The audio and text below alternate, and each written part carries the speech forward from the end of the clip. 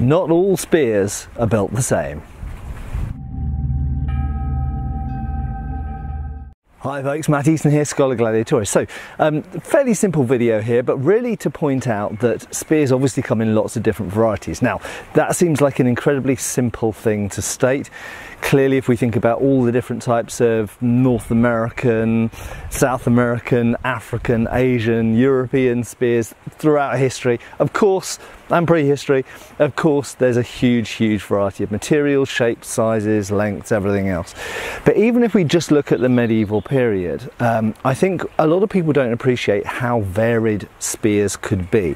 Now, this isn't going to be an overview of types of spears or anything like that. Far more simple than that. So, quite simply, what I've got here is a type of spear that you might find in the early medieval period, the so-called Dark Ages, and you'll notice that it has a fairly thin blade, somewhat really like the end of a sword blade or kind of like a knife.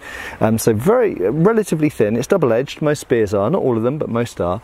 And if we look at the blade here, this is made by Paul Binns, incidentally, and he specialises in sort of Viking era and Anglo-Saxon blades and spears, weapons of various types, and you'll notice that the blade is relatively thin, and of course it's kind of leaf shaped.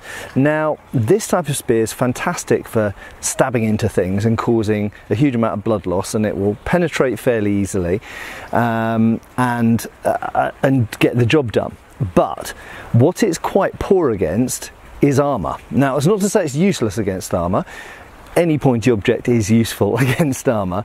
However, this is not really optimal against armour at all. And even a mail shirt, a byrnie, as mentioned in Beowulf, or anything that we might see in like your Bayeux tapestry or any of that Carolingian Frankish art that we see, anything from that period really that is a mail shirt, and even certain other types of armour that may not have been around at that time as well, would have been a problem for this type of spear. They would have been a problem for most of the other weapons of that period, but you've got to bear in mind that armour wasn't necessarily incredibly prevalent until you get to about 1000 AD.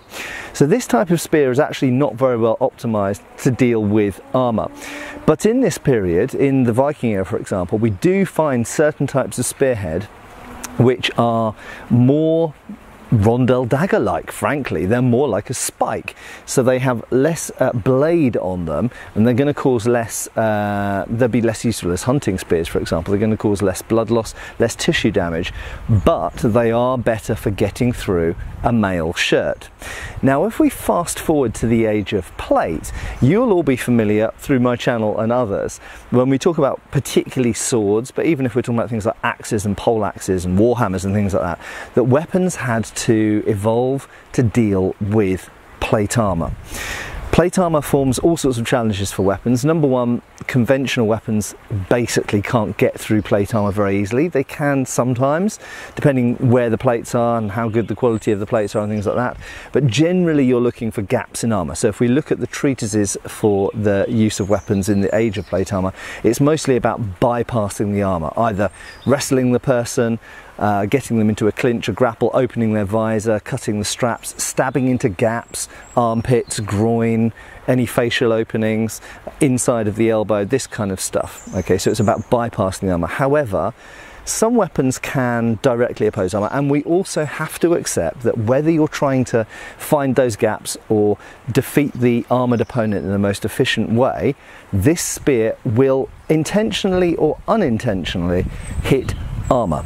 Now, if this type of spear was repeatedly hitting plate armour, for example helmets or breastplates, but even pauldrons and folds and things like this, this blade will get damaged quite quickly. Also remember that this is modern steel, modern heat treatment, very good quality steel by medieval standards, with a medieval steel which is slaggy, contains more imperfection, more impurities and byproducts of the manufacture of the steel itself.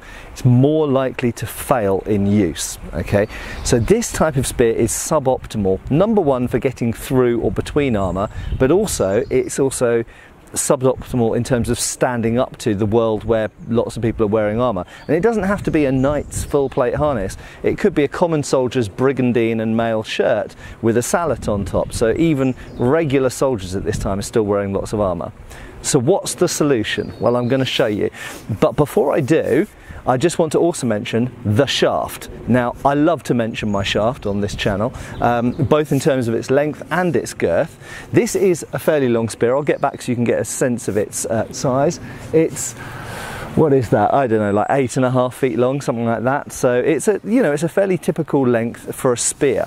And this is a fairly wieldable and fairly nimble and light object. Okay, you can see that the shaft is not particularly thick on my weapon here, but it feels nice in my hand. It's good and nimble, and there's no particular reason, certainly in the Anglo-Saxon or Viking era, for this particularly to have a either a longer shaft or a thicker shaft. This will do the job. This is just about right. This is what I can optimally use for potentially throwing, but using with a shield, quite wieldable. I can use it underarm or overarm, as we've seen, and as I say, I can throw it fairly easily. So it's a good size. It's thick enough and strong enough for the job. However, we've talked about the heads. In the age of plate, things change. This becomes more of an object that you're using in two hands, either way around. Also, it becomes an object that's being used as a lever, as a wrestling lever. So I might be using it to try and hook behind people's legs. I might be using it if I've come in close to get over their helmet, to come in to throw them. So this becomes almost like a quarterstaff in the 14th and 15th centuries, and indeed on into the 16th centuries. This becomes almost like a quarterstaff, which needs a more robust tip. So what do we end up with? Well, not to say that spears like this disappeared. They did still have a purpose. However, what we often end up with instead is something more like this. Okay, now, first thing to mention is this is a blunt one, again made by Paul Binns, and this is made for reenactment purpose. So you have to imagine this point continued here, but the rest of the shaft, the rest of the head is pretty much the same shape. And it just so happens I have a sharp one over here. These are essentially, this one's a bit bigger, but these are essentially the same type of spearhead, and this was what was being used in the 14th and 15th centuries. So you'll notice this one, it's just like it's had the point chopped off, because as I say, it's for reenactment purposes, certainly is a reenactment safe tip. So it's a different style of blade, it looks a different shape from that direction, but what's most noticeable is if you look from this direction, and funnily enough the chopped off tip actually might make it easier for you to see. Let's see if I can get the camera to focus on the tip. There we go. So you can see it is almost square section up here by virtue of these very strong ribs.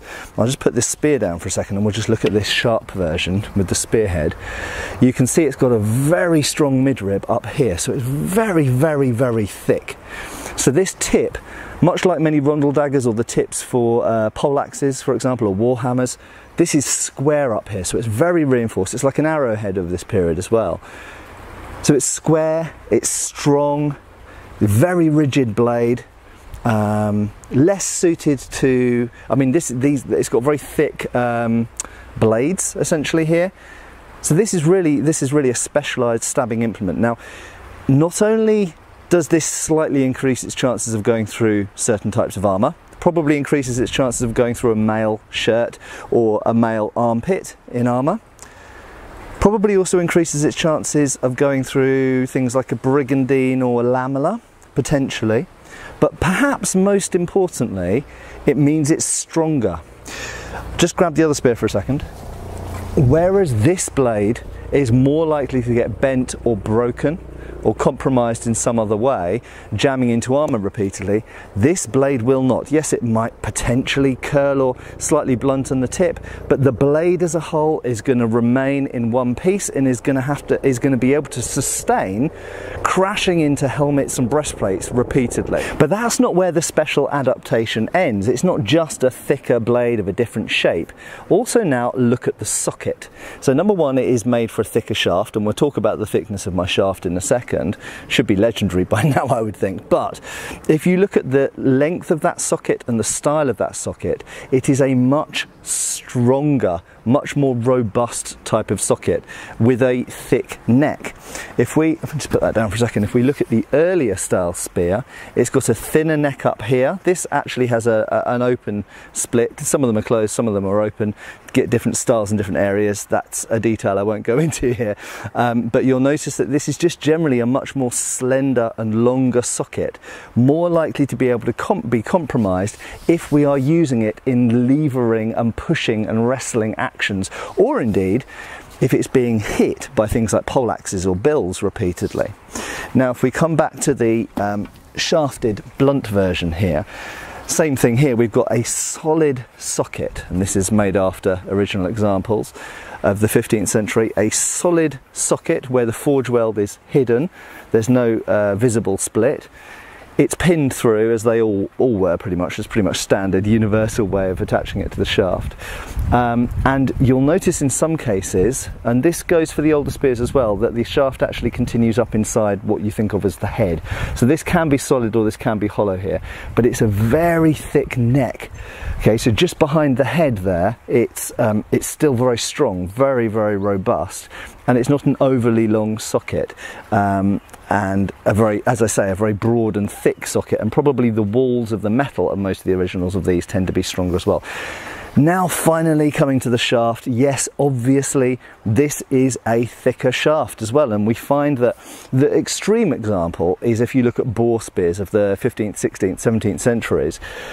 They are super, super thick, almost like a boat oar, and that's because they're for a very specialised use. But I mean, the other place we can look for thick spears as well is lances. Now, this is a footman's spear, so this is designed for use on foot. It's actually even slightly longer than the other one, but even though it's quite thick, you can still see that it's quite nimble, because at the end of the day it's like a quarterstaff. You can still move the thing around pretty quickly, even though it's got a very robust steel head on the end and a really robust ash shaft.